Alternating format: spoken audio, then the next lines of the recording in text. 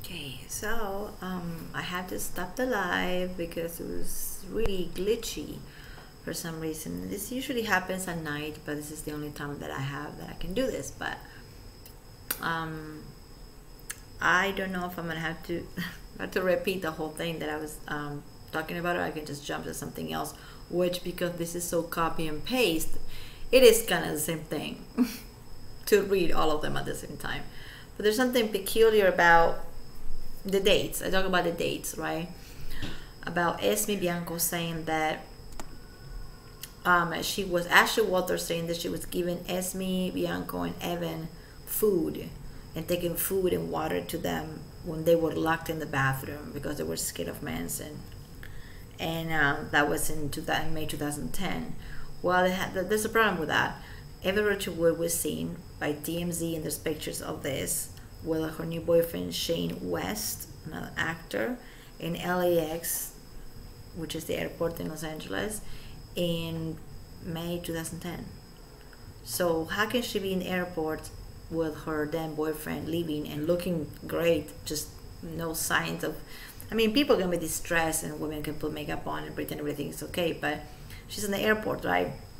Paparazzi pictures. At the same month that she was stuck in Marilyn Manson's bathroom with that food. You know, that's like the one thing that they should have checked the dates before they start making allegations. At least put like, okay, let's just get the dates right so we don't look like a bunch of liars. Because with phones and cameras and everything has a date. Everything has a print with the date and the time on it. So you can't mess with that. So that's the one thing that bothers me about the dates. The dates don't make any sense at all. Then, okay, so talking about Ashley Walters, which it is a big deal because Ashley Walters was the assistant. So she's not talking about, oh, well, from the point of a girlfriend. She's talking about more from like, okay, well, I was the assistant and I was also assaulted by him, but never really had sex with him, but I saw him assaulting everybody else. Well, I have a problem with that because if she saw that, why she didn't do anything? Why? She saw her friends being assaulted because her best friend is Esme Bianco. And she saw Esme or whoever being assaulted and she just didn't do anything because she didn't want to lose her job. Because probably Manson was paying her really well. That is messed up. So her case is probably the worst. Her court filing is the one that makes less sense of all of them.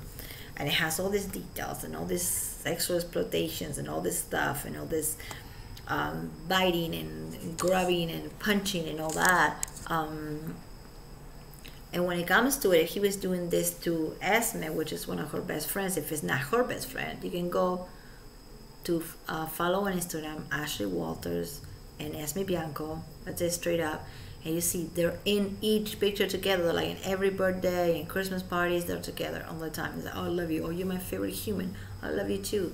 Well, you love her so much, or you just like sit there where she was being supposedly whipped and all that. And if you were not there in the moment, because assistants are not there 24/7, maybe you were there the day after and you saw her hurt or bruised or whatever and you didn't do anything. That's why it's bullshit.